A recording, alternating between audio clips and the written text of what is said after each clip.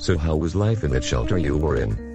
Dude, we were locked in here for 3 years. Wow, that must have been tough. How did you do it? We had to be persistent and never give up. We found ways to stay busy, like playing games and reading books.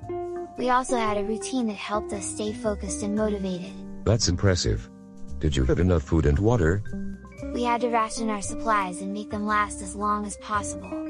But we also had a rainwater collection system that helped us stay hydrated. I can't imagine being in a place like that for 3 years. Did you ever feel scared or anxious? Of course, we did. But we also learned to control our emotions and stay calm in stressful situations. We practiced mindfulness and meditation to help us cope with the isolation and uncertainty. That's amazing. Did you learn any other valuable lessons from that experience? Yes, we learned that resilience and persistence are essential to overcome difficult situations. We also learned to appreciate the little things in life, like fresh air and sunshine. And we learned that human connection is crucial for our mental and emotional well-being. Exactly. That's what friends are for. Yeah, I guess.